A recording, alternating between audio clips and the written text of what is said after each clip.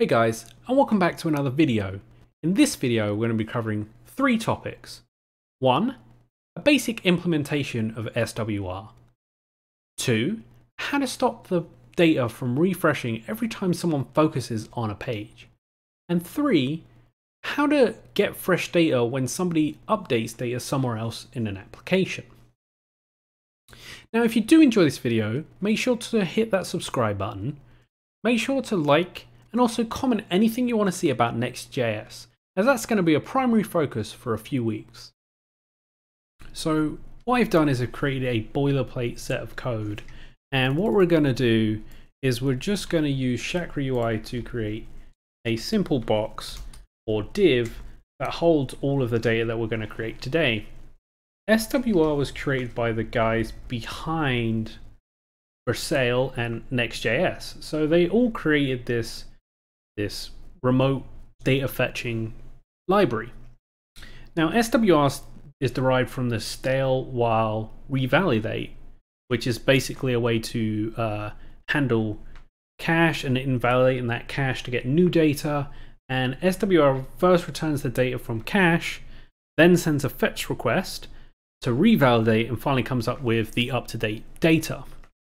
So for us, that's great. That means that our Next.js apps can be so fast that you can make a change and within milliseconds, you'll get a response. So what we're going to do is we're going to create a way to use the SWR. And to do that, we need to import use SWR, and we're also going to import the mutate function, which we'll get to later. And while I'm here, I'm just going to add in some Chakra UI stuff so I can use that as we go along. So the way that SWR works is quite simple. You can think of it just like a regular fetch in the sense that you make a call to it and data is returned. In this example, we want to get data from a local host that I have currently spun up that will return users. Two things we're going to need is data and error. So SWR has this built in, so you don't actually have to worry about the error. It will return that to you if there is one. And then if there's data, it will also return that. So for here, I actually have something running on localhost 3001. And this is from a previous video that I created on a simple API with Versailles using Node. And all it does is return some users, and I made a slight modification that lets us save a new user. So this in theory would work, but what I want to do is actually handle the fetching of this in such a way that we can pass arguments to it and it will return a JSON every time versus returning the full data structure. So now what you can do, and a built-in feature, is use a comma here and write the word fetcher. And by default, it has one just called fetch, but we're going to create our own. And what we're going to do is we're going to call a constant fetcher. And we're going to set it equal to args. And what we're going to do then is take those arguments and fetch. So you can do that by using the arrow here and writing the word fetch .args, and then response, and finally set it to response.json. And that's what we'll get back. If we hit save here now, that's all complete. So now that we have this fetcher attached, we can actually do something with the data. We already have these two constants here. We can actually check before we return any data inside of here, we can actually check if the data is there or if there's an error. So if you think of this from an application standpoint, what you could do in this scenario is say if there is no data, return say a spinner and have that spinner going until the data is returned. And if there's an error, you can handle the error immediately so that a person's not just sat around trying to figure out why their screen is blank. So all you need to do is do a couple if statements.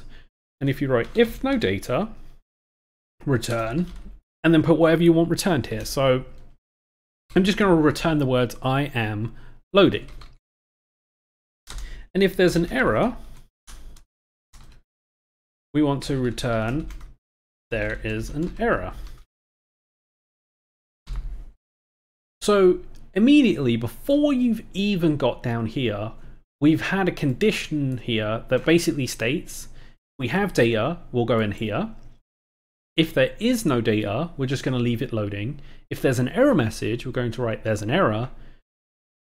So now what we can do inside of here, using list from Chakra UI, we're going to just do an unordered list here. So to do that, you just use the word disk. We're going to map over the data, and we're going to call it user because that's what they are. And then using the arrow functionality, we're going to essentially ask for each list item, we're going to return the user and their location. So for each list item, we're going to need a key, and that key is going to be equal to the user.name. Then on top of that, we're then going to actually return the data inside of here, which will just be the user.name, comma, user.location. So in theory, what will happen is it will go and get this from our database and return it to us. So let's test this out first and see what happens.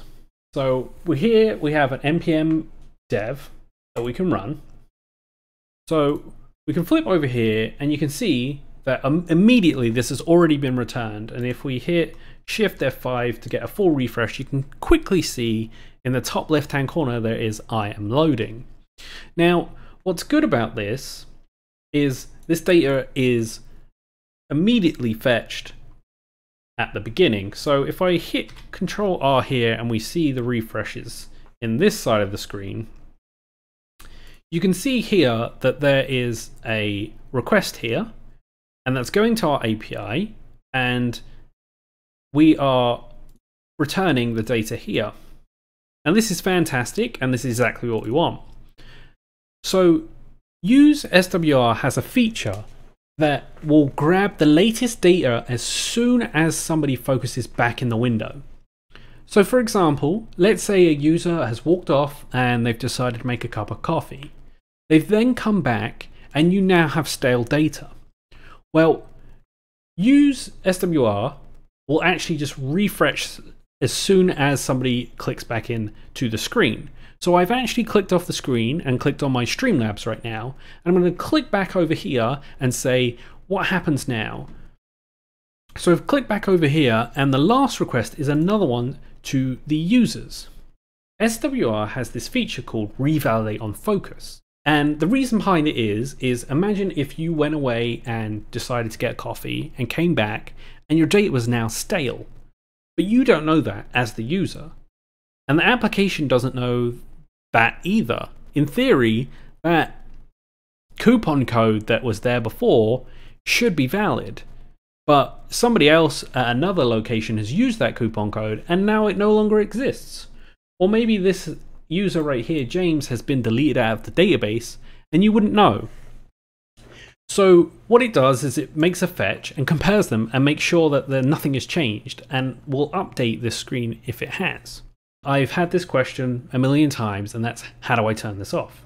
Well, what you do is inside of your code, you can go ahead and after the fetch here, you can open a set of braces. And inside of that brace, you're going to put in revalidateOnFocus and set it to false. And then hit save. Now what will happen is, if we go back to our regular screen and look what happens in the network, what you'll see is that it will stop. So as you can see, if I click here now, no more requests are made. Doesn't matter if I click off and click on my OBS and come back. So now this data is stale, and that's fine. For the next example of what we're doing here, we're going to use SWR to revalidate this after we make a different request to an API, and that's one of the features that SWR has. So what I'm going to do here is quickly create a button, and inside of that button we're just going to say add user, and that add user button, onClick is going to do something. So onClick, we're going to make an asynchronous call. And that asynchronous call is going to take something and upload it to our database. And then we're going to force the screen to update. So up here, we're just going to quickly create a user. And that user is going to equal a name. And we're going to call him James as well. And the location is going to be somewhere else. And the location here is going to be London. So now we have this, we can use this further down here. So now we have this dummy user that we're going to add to our dummy database. So we're going to use the same fetcher as above that we created. And we're going to put in the same URL. And this is just going to take the post request instead of a GET request, similar to other APIs you've probably seen on the internet. So we're going to take the method and we're going to say post. And then we're going to just stringify that user. So if I click this button, it will update the user and add him to our list. So I've clicked the add user and we got a 200 back. And you can see this is the request payload, London and James, but this screen didn't do anything. And if I hit refresh, we can now see that this is here. But it never updated our data. And one, that's because we obviously turned off the window focus. But if I'm already focused on the window, how do I get new data out? The way that this works is there's a key that we're using every time we make a request. And that key, in our example, is the URL. What we can do is basically tell it, hey, we want you to update this data. I know there is new data. Please update the screen. And you would think that you'd have to make a new request, and that seems like a pain. But luckily, there is an option. So after we've done this await here, what we can do is type mutate. And then we can just type in our URL. And what will happen is once this is complete and we've updated our database, we will call mutate and it will go and check this data and essentially revalidate it and see if there's actually new data. And if there is, it will re-render the page for us, giving us the freshest data. So I've added the mutate, and what I'm going to do is I'm actually going to change this to somebody else. So let's say Chris. And hit save so that we have Chris now. Then I'm going to flip back into the Chrome window and we're going to look at it and see how this works. So right now we just have James, George, Steve, and James again, who lives in London. Now I'm going to click this button and it's going to update our guy and add in Chris. Then what we should see is the page actually render the new data. So I'm going to click it. And as you can see, this part didn't actually do anything. It just popped this on the bottom. And that's because it does a comparison and only gives us the new data.